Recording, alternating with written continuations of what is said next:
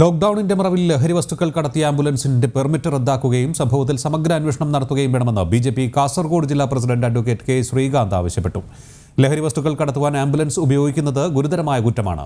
ഇത്തരം കള്ളക്കടത്ത് നടത്തുന്നത് മുസ്ലിം ലീഗിന്റെ നിയന്ത്രണത്തിലുള്ള ആംബുലൻസുകളിലാണ് എന്നത് ഗൗരവത്തിൽ എടുക്കണം എന്നും അദ്ദേഹം ആവശ്യപ്പെട്ടു. മുസ്ലിം ലീഗിന്റെ ഉന്നത നേതാക്കൾക്കും ഇതിൽ പങ്കുണ്ട് എന്നും ഇത്തരം കേസുകൾ ലഘൂകരിക്കുവാനും അട്ടിമറിക്കുവാനും ഉന്നത തലത്തിൽ ഗൂഢാലോചന നടന്നതായും ശ്രീകാന്ത് ആരോപിച്ചു.